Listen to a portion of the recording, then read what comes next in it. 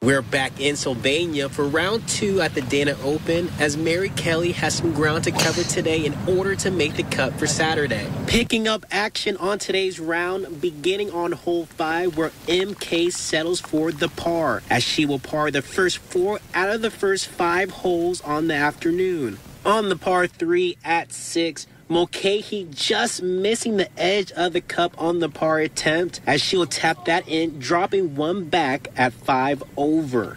Next, on to the long par 4 on the 7th hole. MK staying consistent on the greens as the birdie putt steers slightly to the right, leading to the tap in for the par. And over to 8. What about this approach on the long putt by Mulcahy as she sets herself up close to the pin on that effort for the par to remain 5 over through 8.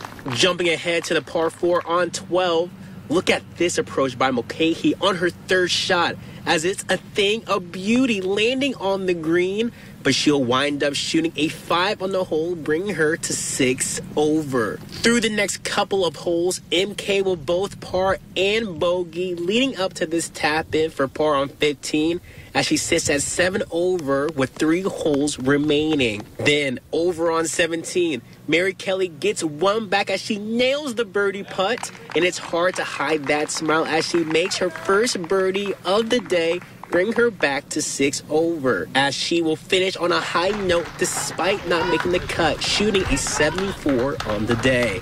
Yeah, it was pretty special. I mean, definitely never going to forget this. I got in through a qualifier, so lucky there. And then here, I just came into the week kind of knowing that I was just going to smile, enjoy it, look around, and that's pretty much what I did the whole time. And I felt pretty comfortable the whole time, so it was great.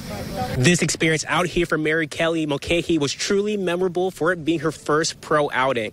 When I asked her what was next, she told me that she would take what she learned here and apply it to her senior year at Findlay University.